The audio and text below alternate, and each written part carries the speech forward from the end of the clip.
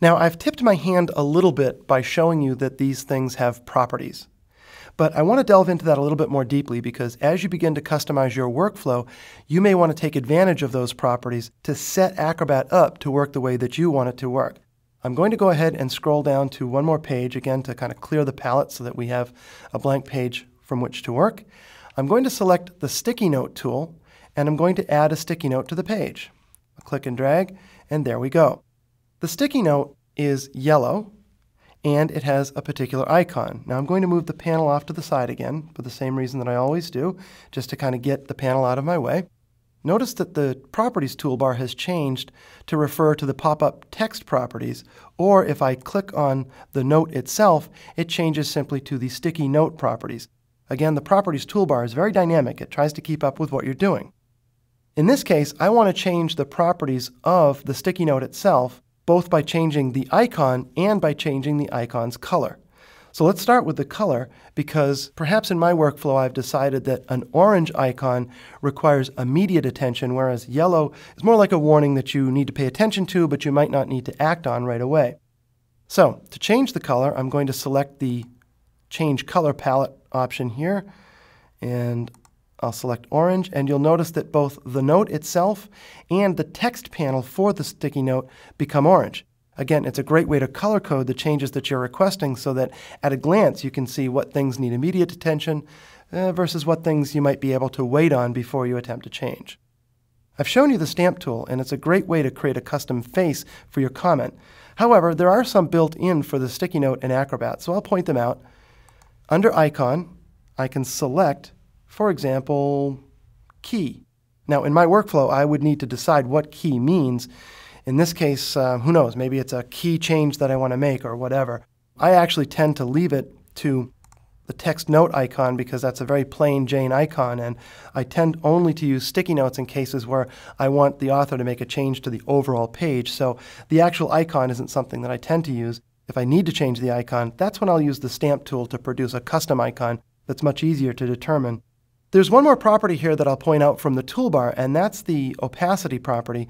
Sometimes these notes, when they sit on top of things, obscure what's behind them. And if you have a number of them on the page, you might not have the option of moving them around to get them out of the way. In a case like that, you can set the opacity so that it is semi-opaque. And in this case, I've made the note semi-opaque, and I'll move it over top of something. I'll just move it over top of this word here and then deselect it. This is sort of a double-edged sword. Yes, I can see below the note, but yes, it's also more difficult to see the note in the first place. Also, notice that that has applied to the text panel as well. So if I move this over top of and then deselect it, I can see through the Sticky Notes text panel. If this is something that you want because you want to be able to see the text underneath it, that's very convenient. If not, then you can always select it and reset the property so that it goes to 100% opacity. And instead of using opacity, again, I tend to choose to put my notes off to the side of the document so that they're easier to see while looking at the document's contents. But these aren't all of the properties that I can take advantage of. I can click More to get to the Sticky Notes Properties dialog box. Let me cancel this though because there's another way to get here. If you don't have the Properties bar open, and I'll go ahead and close it, I can very quickly get to any comment's properties by simply right-clicking on it or control-clicking it if I'm on a Macintosh and choosing Properties. When I do, the Sticky Note Properties dialog box comes up. It gives me all of the options that the Properties toolbar offered me, plus some more. So here I can choose the icon, the color, and the opacity, but I can also choose to name the author. You'll notice that these sticky notes all are indicated as being authored by Total. That's because the login for this particular computer is for Total Training. If I'm using a different computer, it might say something different, but I can set the author to be me by simply typing my name here. So I can change the author of a particular note in the note's properties. And that's very, very useful if, again, I'm working on different computers and I want to make sure that it's known that the author is me for a particular note. Once I set a note up to work the way that I like it to, I can then simply click Make Properties Default and select OK. The reason I need to do that is because if I hadn't done that, then the sticky note would revert to whatever properties were in use before I changed them. So in this case, it's going to be orange and use the icon that I've chosen. Now, if you're watching, you'll notice that that doesn't use my name, and I'll show you why that is.